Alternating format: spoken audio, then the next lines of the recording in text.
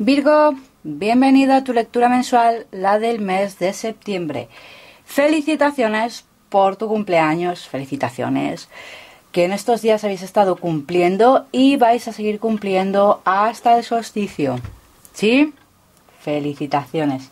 Espero que lo paséis genial en vuestro día y para los que ya lo habéis cumplido, espero que el día fuera fantástico y fenomenal.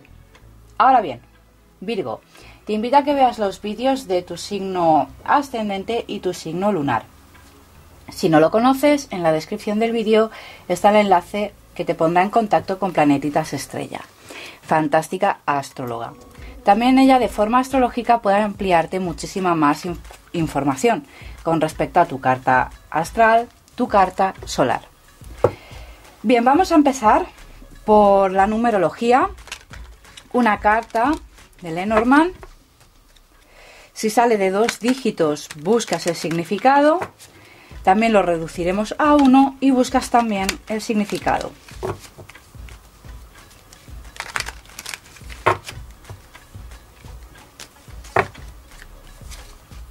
Te ha salido el 12. Vuelve a salir de nuevo el 12. A otro signo le había salido también. El 12. Busca el significado del 12 y busca el significado del 3. 1 más 2 dan 3. ¿Sí? La dejo aquí porque seguro que la información de esta carta nos dará más luz, más información a la lectura. Vamos a ir con el oráculo de Delfos para ver el plano amoroso, plano romántico, cómo se plantea para ti en este mes de septiembre. Vamos a ver.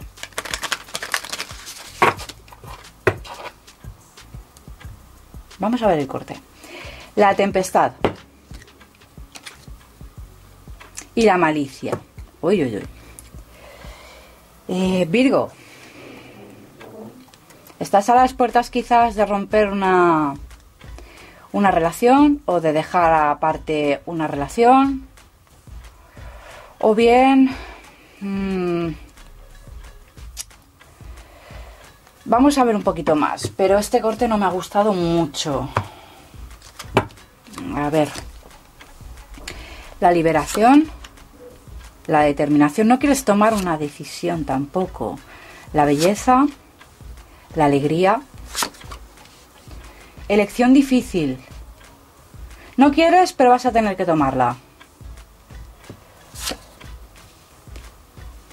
El trabajo vano.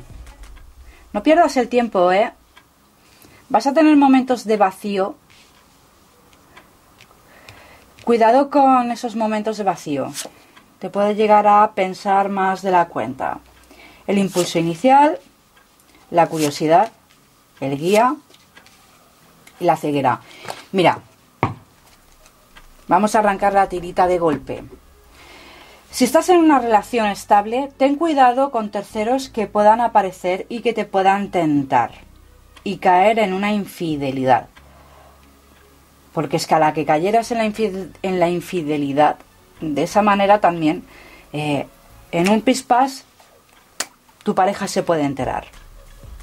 Porque las noticias vuelan, los pájaros de día, noticias claras que vuelan con rapidez. También se puede dar a la inversa, que tu pareja pueda ser desleal o infiel. Y que por aquí pueda venir una ruptura.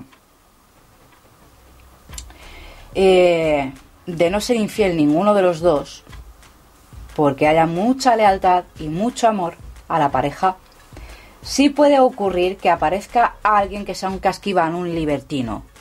Cuidado, porque esta persona ya lleva tiempo pululando como pajarito, piu, piu, piu, haciéndose el simpático o la simpática, falsa amistad. No obstante,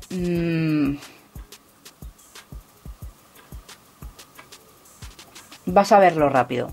Tanto si tratan de tentarte a ti o tratan de tentar a tu pareja, vas a verlo rápido. Te vas a enterar rápido. Ay, las voces vuelan. Si estás soltero o soltera, yo no te veo con ganas de querer una relación estable. Te veo más bien en una situación de querer disfrutar de tu libertad, pero se te plantea una elección difícil. Sí. Porque en tus ganas de estar libre, de pasártelo bien, puede aparecer alguien que contradiga esas emociones, esos sentimientos. Si has iniciado una relación, averigua bien con quién has empezado la relación. Ya te digo, si quieres disfrutar de tu libertad, va a aparecer alguien que va a hacer que te lo replantees, cosa que no está mal. Pero para los que habéis empezado, analizad bien a esta persona, si os conviene o no. Vais a tener que tomar decisiones en este mes de septiembre. Algunos os vais a plantear el volver a estar solteros, otros queréis estar solteros pero os van a plantear la otra situación contraria. Los que habéis iniciado una relación vais a tener que averiguar que no solo sea fachada lo que os ha mostrado esta persona. Bien curiosa esta lectura, ¿eh? Vamos a ver en el plano social, laboral, un poquito general, qué nos puede decir, viceversa.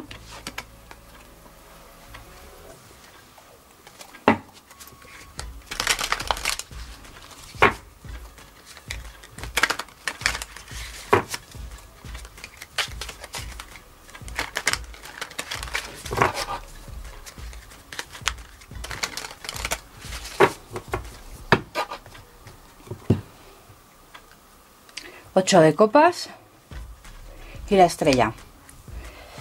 Sí,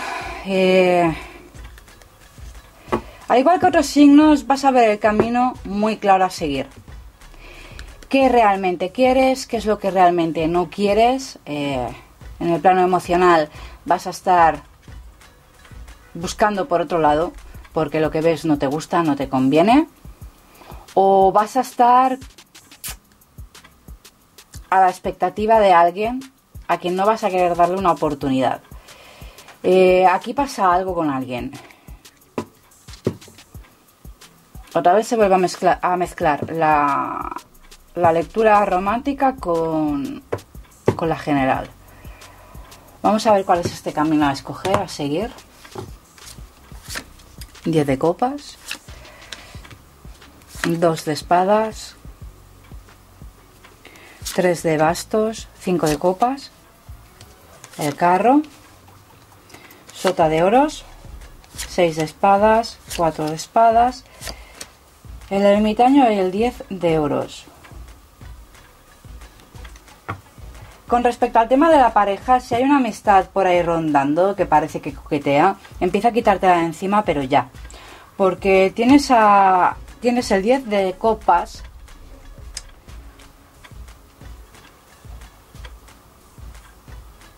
por lo que podrías estar muy bien con la relación de pareja,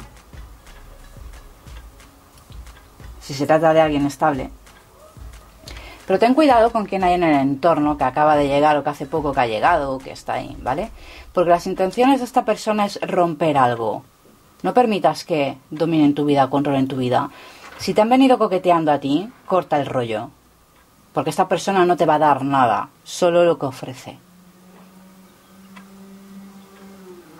Si es alguien que busca a tu pareja, trata de alejar a tu pareja de esta persona de una forma sutil.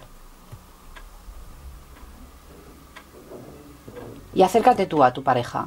Pero es alguien del entorno que no conviene. Hay que alejarse de esta persona. Si quieres mantener el 10 de copas y seguir en el 10 de oros. La estabilidad económica familiar. Estate a la expectativa. Sé discreto. Discreta, sutil.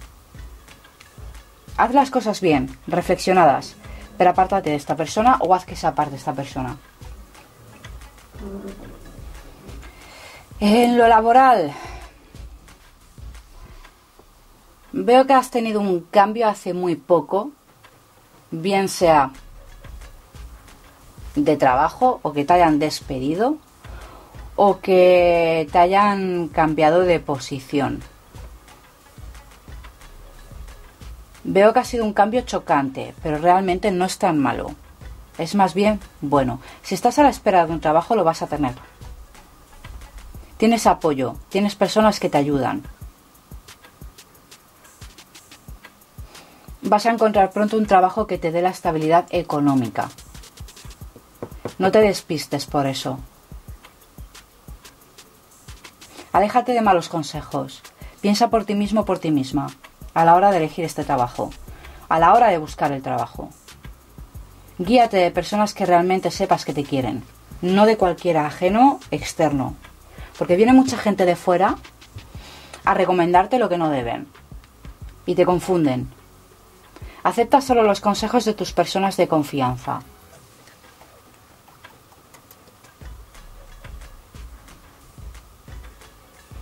Si has cambiado de trabajo, te sientes un poco inestable, todavía tienes que adaptarte, sientes que todavía no te has adaptado, no te has ajustado, no te preocupes, en este mes de septiembre acabas de ajustarte, acabas de acomodarte, acabas de estabilizarte, de encontrar tu sitio, tu lugar en la empresa.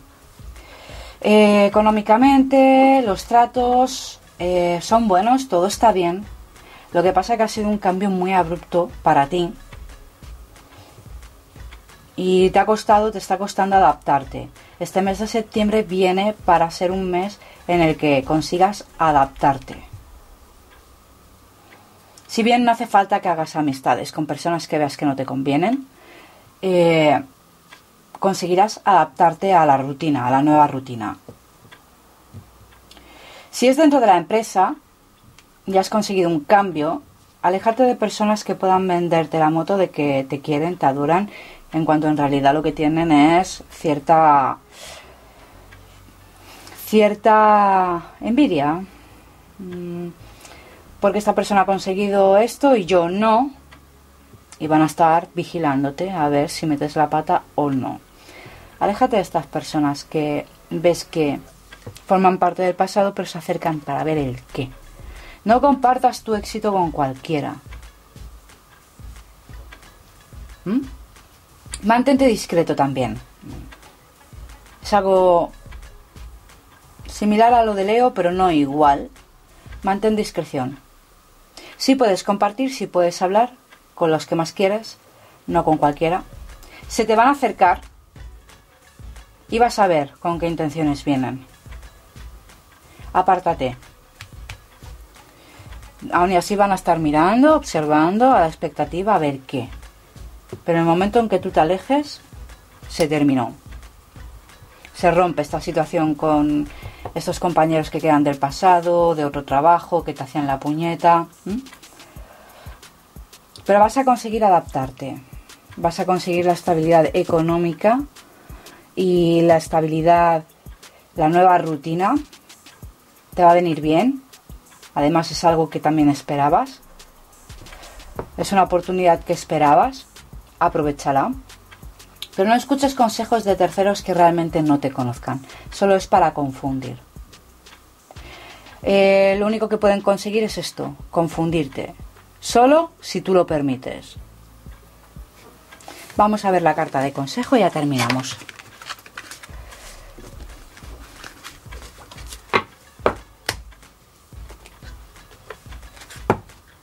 Viene muy claro para ti, Virgo, este mes de septiembre, también.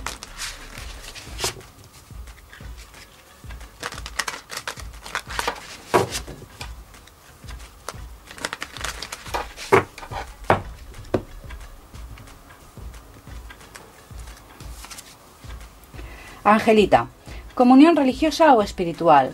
Únete a un grupo de personas de mentalidad parecida para aumentar tu crecimiento espiritual y hacer amigos. Bueno, esto refuerza lo que te llevo diciendo toda la lectura. Acércate a los tuyos, a los de más confianza, a los que te puedan aportar, a los que tú puedas aportarles.